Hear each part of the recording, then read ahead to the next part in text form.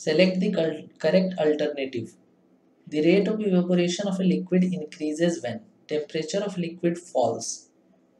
If the temperature of the liquid falls, then rate of evaporation will not increase. It's a fact that if the temperature is falling, the rate of evaporation can never increase.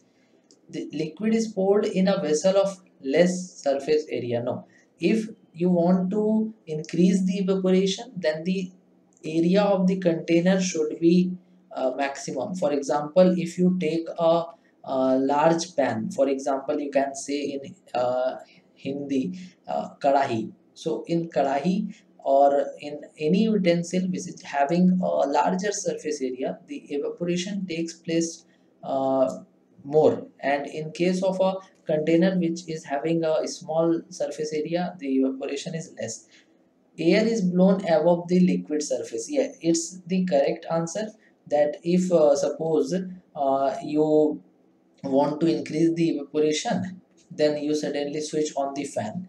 So if the fan is switched on, then the evaporation takes place faster.